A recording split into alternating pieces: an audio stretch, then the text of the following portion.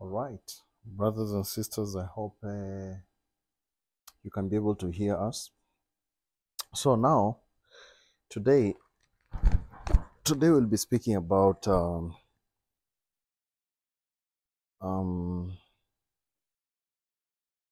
the need of mutual charity, and of course, Paul is also speaking about the many friends in Rome that he had, and we'll be speaking from the book of Romans, chapter 16. Sorry.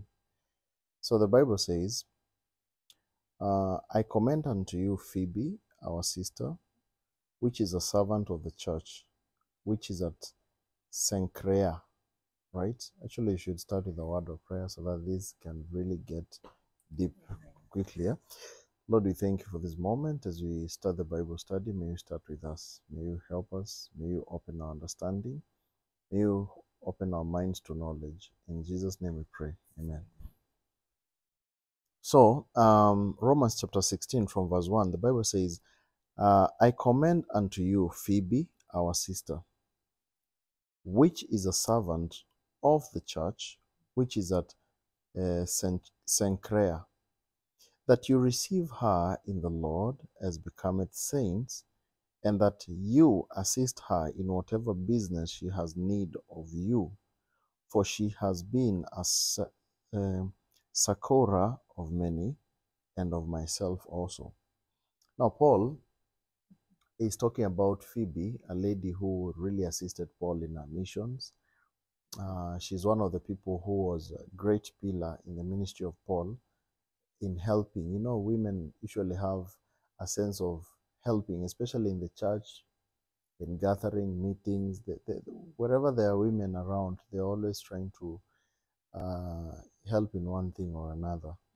There's also another lady called Lydia who really opened even her house for the apostles to come in and even stay there, lounge there for a while as they're also doing missions. So God has put forth a soft spot for the women, for the ladies, especially in the ministry, to hold people in different things and to pray with people, even to teach and encourage women, encourage other children. But of course, when it comes to authority, especially in the church, that's where you find the Bible is a bit very strict on the position of the man versus the women, because now that comes to leadership.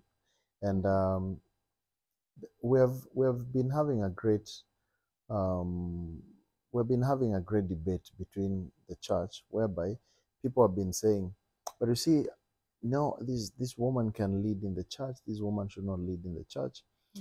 For me, what I think and what I believe is that uh, women can be of great help in the church, but when it comes to leadership skills, the reason why God says that let women not lead in the church, but they can do many other things in the church, teach children, teach women, even help in Bible discussions and all that, is because when it comes to authority, women have a soft spot.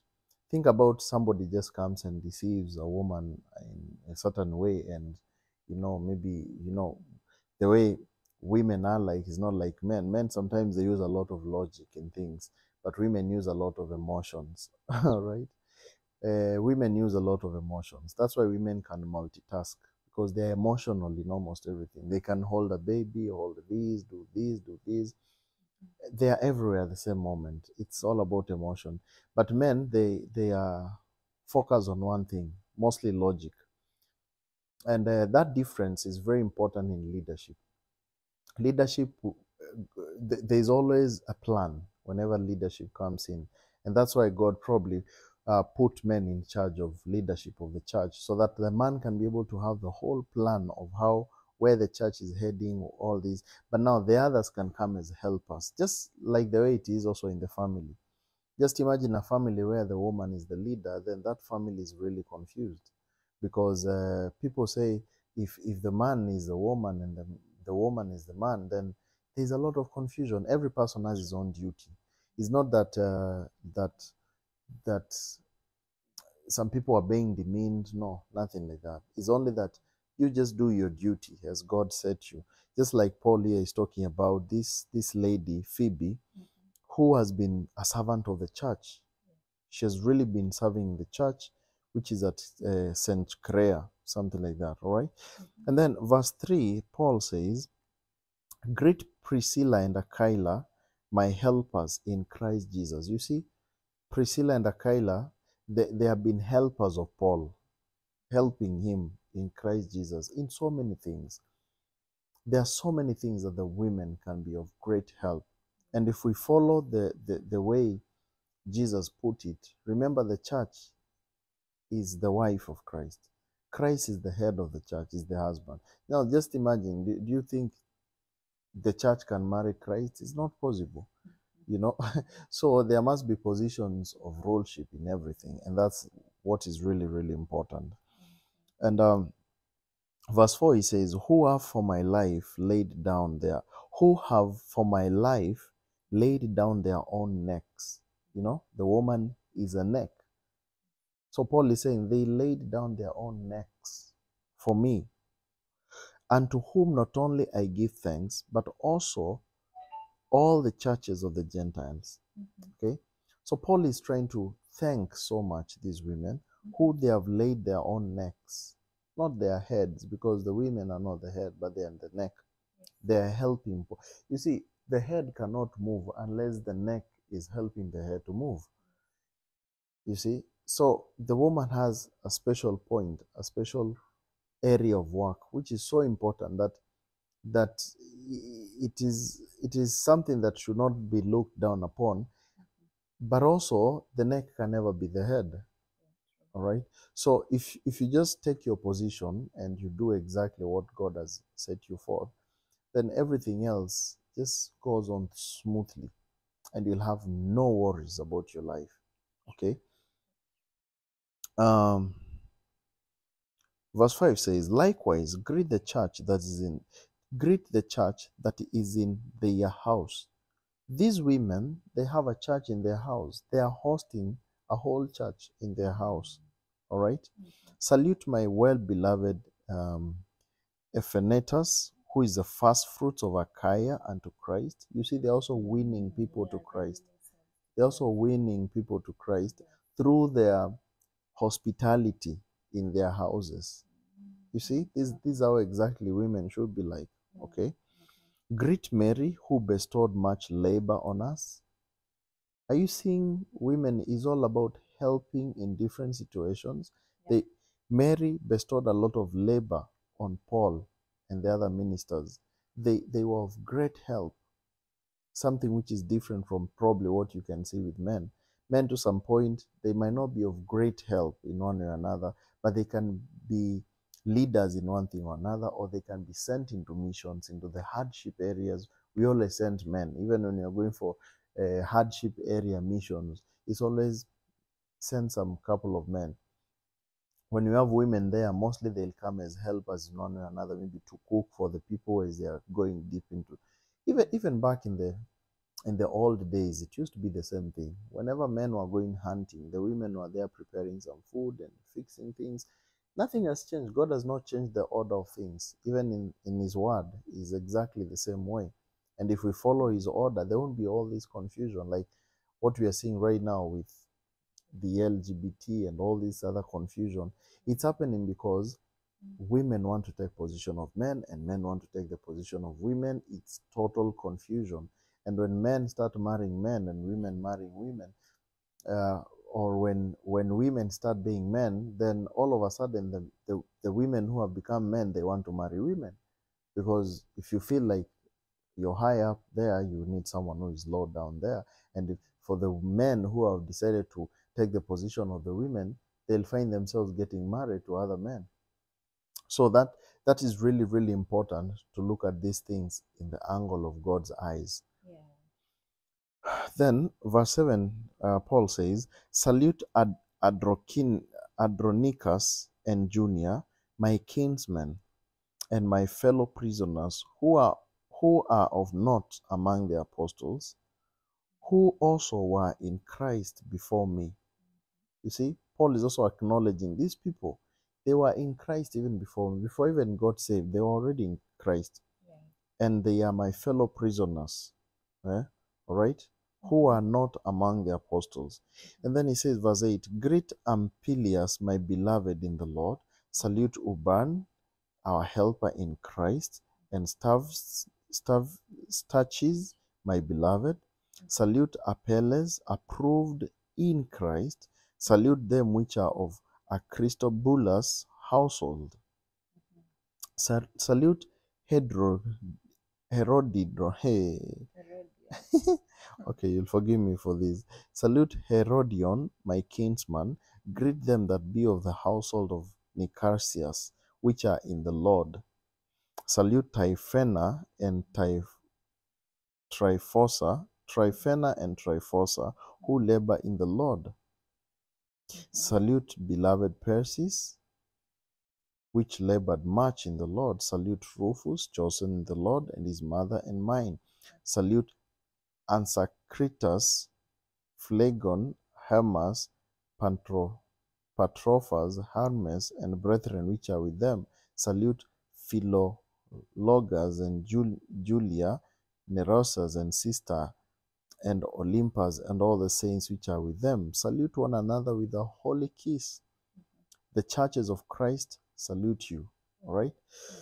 Now here Paul is trying to touch on different people, that is saluting and thanking and appreciating, acknowledging for the way they have also cared for the ministers of Christ during different times. They have accepted them into their houses. They have also cared for them, probably prepared some food for the ministers as they were moving up and down. And of course, all these people, they have rewards in heaven. They have rewards in heaven. And when the Bible talks about us being, some people being eyes, others being hands, feet, nose, ears, we are one body, but fitted together with different parts. There are people who are going to pray for others, going to the mission field. There are others who are going to go to the actual mission field. There are others who are going to provide probably some food for those who are going. There are others who are going to watch the way. There are spies, like in the children of Israel when they are going to the promised land. There are people who are sent as spies. Not all people are told, okay, go all of you to go and spy the promised land. You see, so it's one body with different parts. So these people, like Paul is greeting them, he is thanking them for the different callings that they have bestowed upon the church, upon the body of Christ, and thanking them for whatever they are doing, knowing that these people, they have been of great help to the ministry, and they have their own reward at their due time. All right? And then the Bible continues and says, now I beseech you, brethren, mark them which cause divisions and offenses contrary to the doctrine which you have learned, and avoid them. This is verse 17. Mark those who bring divisions. In church, there are always people who are bringing divisions and offenses contrary to the doctrine. You see somebody is trying to teach a different doctrine. You ask him, what is this you're trying to teach? This is not of God. I once had another guy tell me, you're telling me this, and I've been in the church for over 25 years. I'm like, but what you're teaching is heresy, bro. The Bible says this, but you're saying this. So even if you've been in church for 25 years, it's not exactly what is written in the Bible. And if it's not what is written in the Bible, it doesn't matter how long you have been there. Then at the end of the day, we'll just know that you've never been with us. Because there are so many people who the Bible says they went out from us because they were never with us. Because if they would have been with us, they would have stayed with us. But they went out so that it would be made manifest they were never with us. Understand? And the Bible is very clear. This is a great falling away, which is going to bring out so many characters of people who have been hiding. Just stay in the closet somewhere because, Christianity is really good.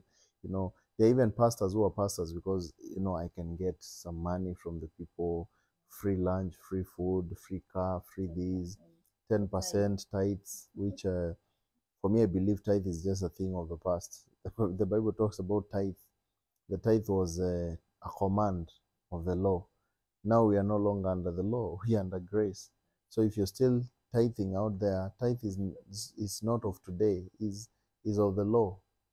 Actually, it was a command back then to give 10%. Now, Jesus says that he loves a cheerful giver. And is not saying that give who or give to the church. It just says whoever is in need, give them. And actually gave a good example in Matthew 25, where Jesus says that I was in prison, you didn't come to see me. I was hungry, you didn't give me.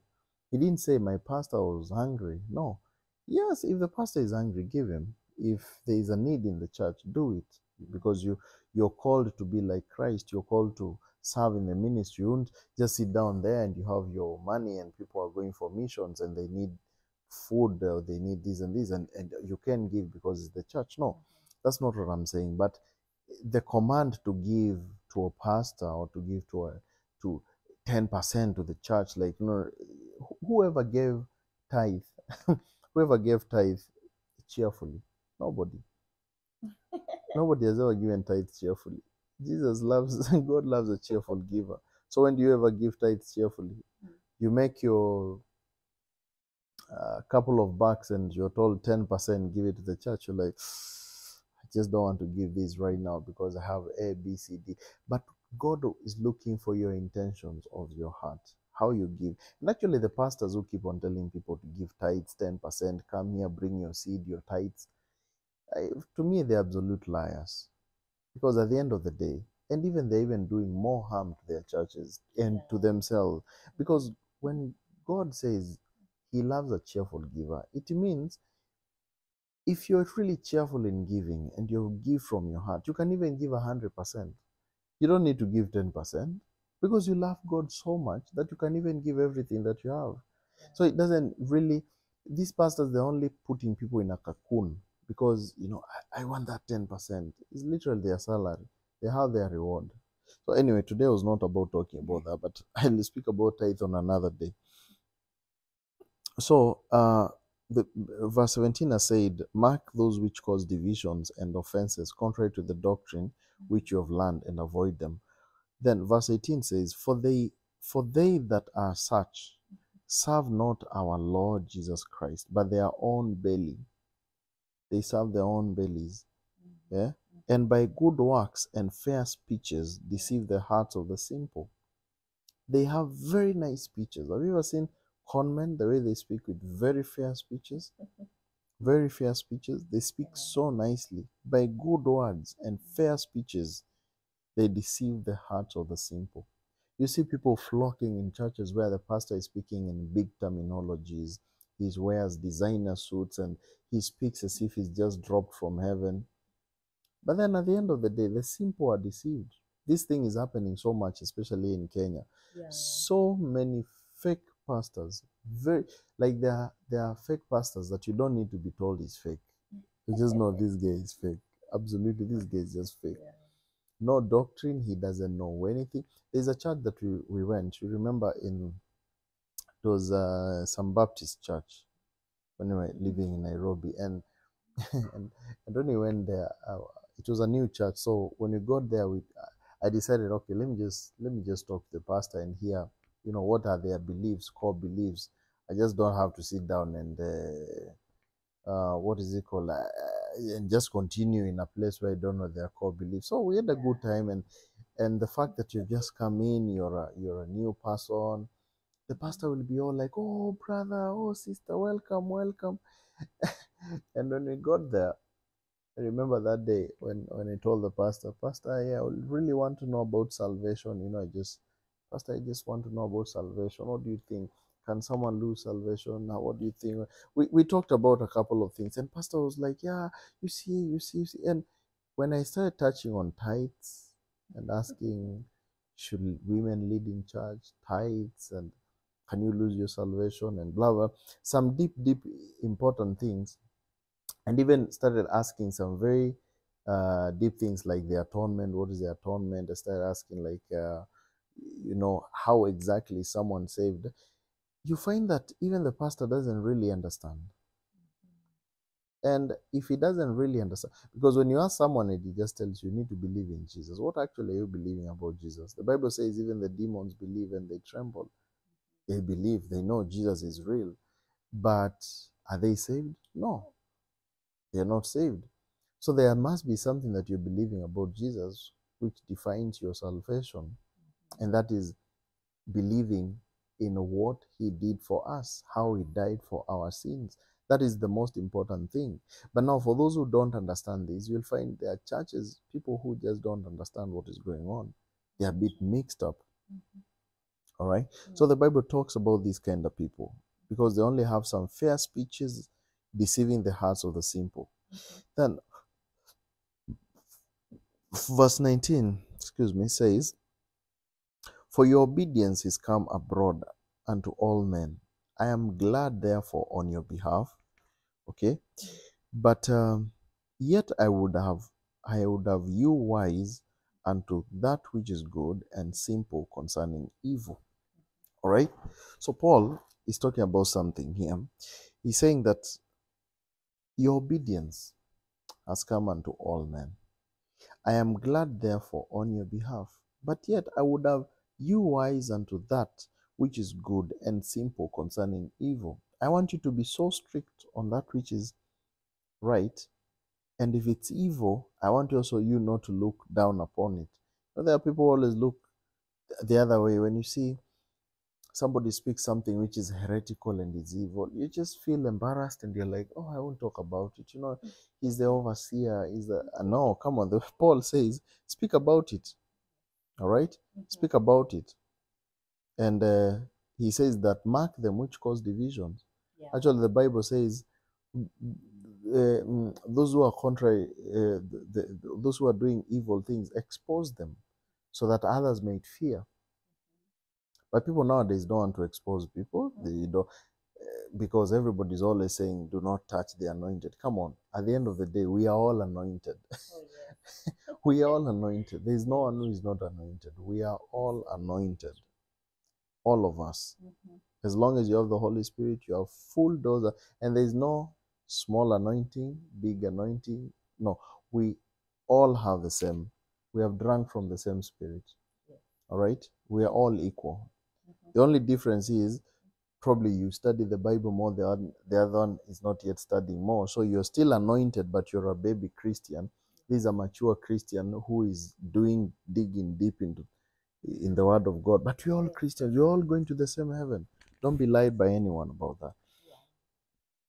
And then verse 20 says, "And the God of peace shall bruise Satan under your feet shortly. The grace of our Lord Jesus be with you. Amen." The God of peace shall bruise Satan under your feet. Is this making some sense? Remember the promise from Garden of Eden? The seed of the woman shall crush the seed of the serpent on the head. So, how is Jesus crushing? Listen to that verse again. The God of peace shall bruise Satan under your feet. So he's bruising him under your feet, meaning he shall be in you. Jesus in you is bruising Satan under your feet. So he's in you and you're in him. You understand? So Jesus is in you. And let me show you something else. And the grace of our Lord Jesus be with you. Amen. Timotheus, my fellow work fellow, and Lucius, and Jason, and Sospeter, my kinsmen, I salute you. I, Tertius, who wrote this epistle, write you in the Lord. Gaius, mine host, and of the whole church, saluteth you. Erastus, the chamberlain of the city, saluteth you, and Cartus, a brother. The grace of our Lord Jesus Christ be with you all. Amen. All right? Now, listen to verse 25. This is amazing. Now to him that is of power to establish you according to my gospel and the preaching of Jesus Christ according to the revelation of the mystery which was kept secret since the world began, but now is made manifest by the scriptures of the prophets according to the commandment of everlasting God, made known to all nations for the obedience of faith. To God only wise be glory through Jesus Christ forever. Listen to this. The Bible, Paul is saying here, to the one who is able to establish you, okay? He is able to establish you or establish you according to my gospel. Remember, this gospel of grace was given to the Apostle Paul. And Paul says, follow me as I follow Christ. Paul is not trying to raise himself or to make himself better than anyone else. No, but he's trying to say, you guys follow me because I'm following Christ. Christ gave me this gospel and he told me, give it to people. And remember what the Bible says in the book of Romans chapter, I believe it's 9, if I'm not wrong, chapter 10. It says,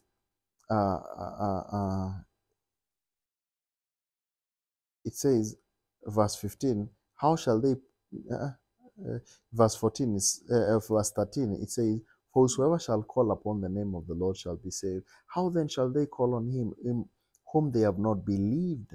And how shall they believe in him whom they have not heard? And then how shall they hear without a preacher? So when Paul says, follow me, it's because he has been given that gospel and he is the preacher. So anyone else who preaches anything else apart from the gospel of Paul, the gospel of grace, the gospel which was given to the Apostle Paul in this dispensation of grace, then he's lost. He is literally teaching another gospel. He's teaching another gospel which is totally different, because the gospel of today is not about Jesus the Messiah. It's about what Jesus did for us. It's not about who Jesus is, but what Jesus did for us. Yes, who is one part. You have to know who Jesus is.